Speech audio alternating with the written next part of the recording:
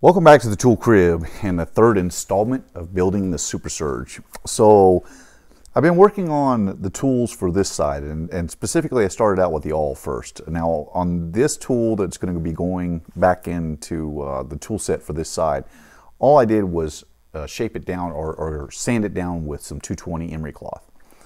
This one I have been working on for a number of hours. And while I didn't get any footage of what I did, and basically I was trying to figure out how I was going to do this, because without having a surface grinder or even a belt sander, I just had to come up with a way to do this. And this is what I came up with. So I started out by taking the tool and using a 2x4 and a hammer. I just made an indentation into this scrap piece of plywood.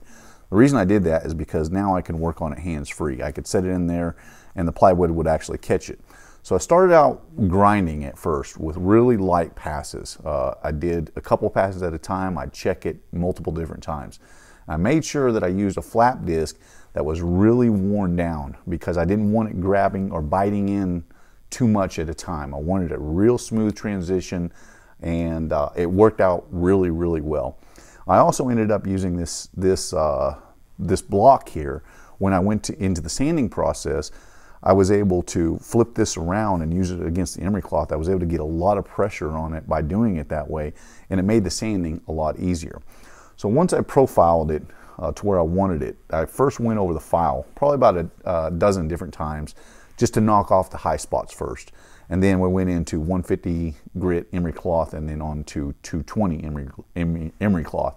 And it really worked out well. Now, one thing about the Surge, and this is true of like the rebar, the Super Tool, the Wave, all of them have this, have a taper to them. So right behind the sewing eyelet here, it starts a taper that goes down to a little finer point at the end. Now, I ended up taking that out. And the reason I did is because what I did is I profiled it so that it would have a taper from back to front complete. My thinking behind that is that when I reinstall this into the Surge, that because this side is thicker, it should eliminate the need for a washer on the near side where it's going to be up against the frame. I may still have to put a small washer in there, I don't know yet, but that was kind of my thought process. Now this one ended up working out pretty well. So I just profiled this side of the awl. On the other side, I just did a light sand of 220, and it really came out well. Now I did end up with a little tiny scratch mark that came from the grinder where I went just a touch deep, but I might still buff that out a little bit more. I ended up taking out about 15 to 20% of the material, so this awl is quite a bit thinner than what it started out originally, and I think it's going to work better actually. Now the reason I have to do that is because to get the fourth tool in here, I have to take material out of all the three implements in order to accommodate it, plus those spacer washers that we're going to be using in it, so that we get you know, just a good fit up. And I'm going to take this tool apart now, because I need to measure each one of the individual implements and notate them, as well as the spacer washers, so that when we go back in and we start reprofiling all these tools, we get the right amount of spacers. We just get the total width correct, including the spacer washers in every implement. So that's what we're going to do now. Okay, so now that I got this side of the tool apart, here's what we've got. We've got the first cap with the screw. We've got the little retractable lanyard ring, which I think I'm just going to leave out when I put it back together. The awl, our cutting tool, the screwdriver, spacer washer, and then the other side, the other cap. Now for the awl, now this may not be, I think I left out a washer when I put all this back together when I was doing this tool. But it doesn't really matter, because we're going to be adding in a couple of different washers on this side to make everything operate smoothly. I wanted to show you the work that I've done on this awl so far. This may be a little tough to tell, but it's about 15% thinner in profile now.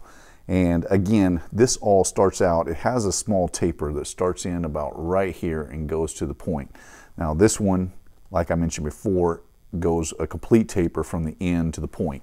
So I eliminated the taper that came with it originally and made it profiled it a little bit differently. And I think it's going to work out really well. Now again, I might have to do a little bit more sanding on this one to get out that little mark there that left by the grinder. It's very difficult to see, but I might just touch it up yet. So let me get the calipers out here real quick so we could take a look and kind of see where we were at. If I can find them, here they are. So I just have kind of a cheap pair of digital calipers. These are just general calipers, but they do decent enough work for this. So I think we're down to 0.0775, I think, yeah. 0.0770. So that's where the reprofiled one was, and it started out, I believe this one started out at 0.0935. This one's showing at 0.0930. So I've taken out quite a bit of material, about 15%, but I think it's going to work out quite a bit better. That's where we're at so far. The next tool that I'm going to be working on is reprofiling this cutting tool. Now we've also got the combination tool that's got to go on this side. So I'm going to take the measurements of the spacer washer and all the implements, and then we're going to notate all those to make sure that when we go back in with everything, that we get everything profiled correctly. And in the next video, when we start doing this one, I'll show you kind of how I went about getting this sanding block or grinding block situation sorted out to really work well, to be able to do this accurately with just hand tools, again, not having a surface grinder or a belt grinder. So it's starting to work out, and it's really coming along really well. I'm pretty happy with how that all turned out. It took a lot of work. Again, I spent about 6 hours on it, but the results were worth it because once I got it, the majority of the material off, I was able to just hand sand it, fine tune it, and while it takes a long time, the end results are definitely going to be worth it, I do believe. This is where we're at so far, and next video we're going to be working on this tool.